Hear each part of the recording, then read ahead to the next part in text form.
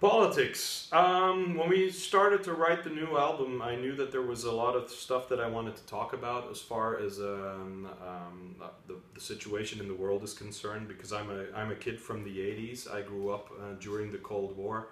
So when I sing about stuff like, especially in the song Sing from the Gallows, which starts off with the sentence Cold War feeling in my heart, it's because I know what the time felt like, you know, in the 80s. There's a lot of parallels with the time that we live in now.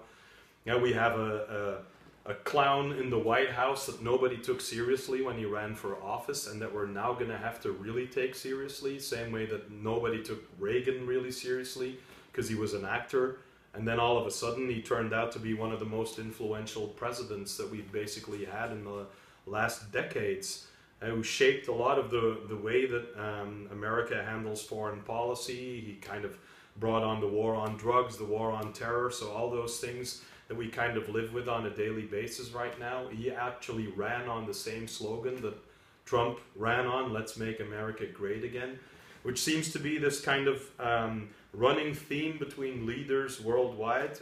You have Brexit, which also happened. Me being half British, I kind of always felt very strongly about the UK being part of the European Union, because that was like a cool feeling that we had at the end of the 80s with the fall of the Berlin Wall. You kind of had this feeling that we were going to head in this direction of open borders, of more openness, of making the world smaller, of getting together more and working together more.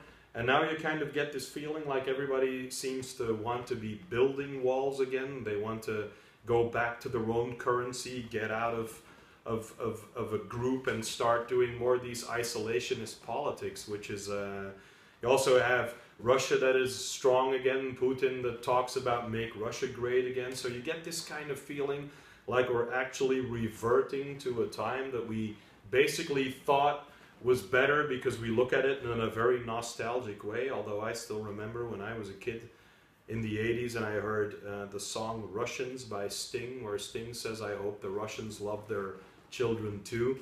It really scared the shit out of me as a kid, because we kind of constantly lived with the feeling that we were facing nuclear annihilation when two huge superpowers would go to war together.